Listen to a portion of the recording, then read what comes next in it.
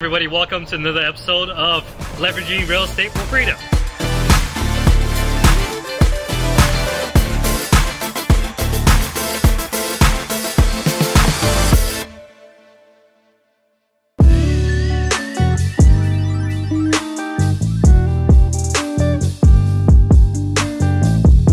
Today is not such good news.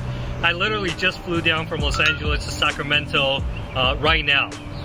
Because last night I received a text message saying that one of my rental properties has completely been flooded.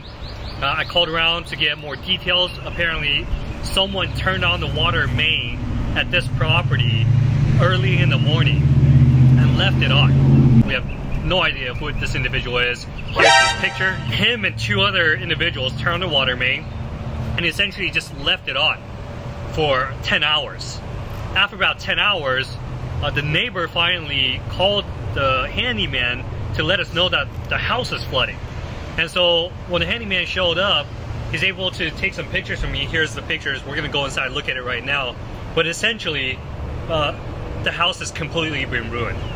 We've been working on this property for a month and a half, 2 months now. One point I want to make is that once you get to a certain level of success, people will fuck with you. People will try to find ways, and there's going to be some haters, and there's going to be people out to get you. I don't know if this is the case here, but whatever it is, the other thing is, successful people tend to be very well covered. Meaning they have good insurance, meaning they have a team of attorneys. I have both. So for this property specifically, we have very good insurance, So if you look behind us, we actually have the crew coming out to do the initial inspection.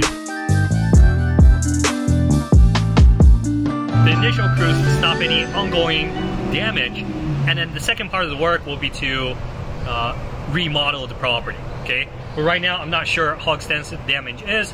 We're gonna look at it shortly once the handyman opens the door for us. I want you guys to know that owning properties and investment properties, once you have a lot of them, is not all roses and rainbows.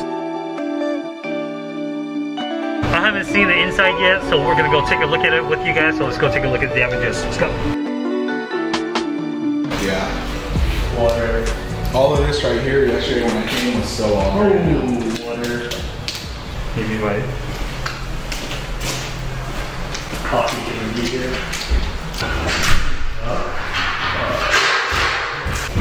Here. Pocket right here. Look over here.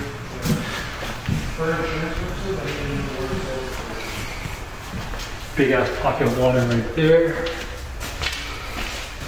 That's just completely fucking ruined.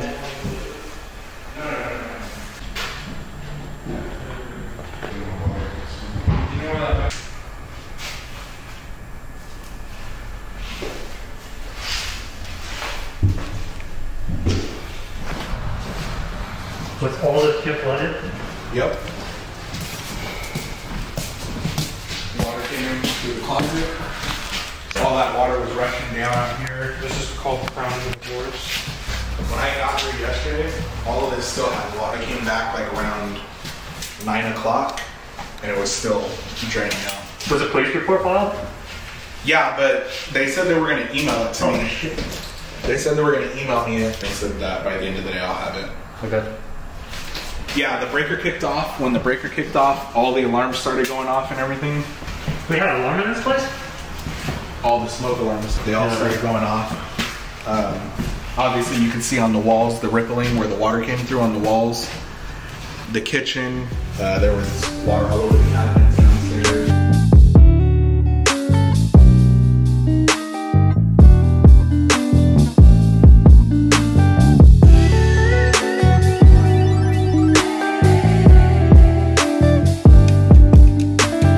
Okay, so the proper title for the people that came out first are the disaster relief technicians who specialize in damage mitigation, which means they stop further damage from occurring, all right? What he said was that there's 3 categories of water damage, 1, 2, and 3, okay? Category 1, meaning only clean water supply touched all of the damaged area, which means like running water that you can drink.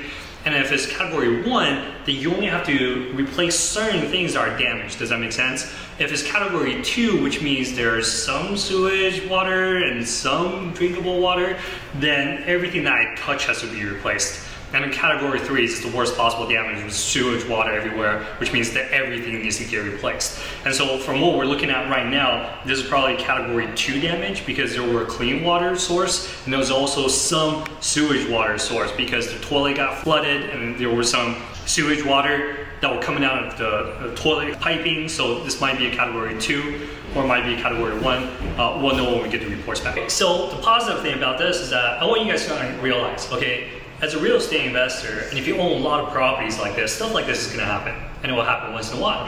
And so instead of being very down about it, now's the time to kind of revisit your systems, to make sure that you have everything in place, to make sure you have proper insurance in place, to make sure that you have your back covered, okay? And when you have a lot of properties, things like this happen, try not to be overly emotional, right? As much as like this sucks for me, I know that I have good insurance, I know that I have good contractors and good contacts. This is just annoying. Does that make sense? It takes time out of everybody's day. Today's Mother's Day. People have to be here away from their family to deal with this. It sucks in that respect.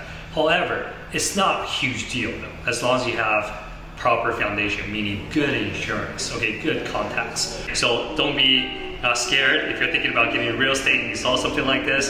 The point of this video is more so like, here, look at the problem, and here, look at the solution. Make sense?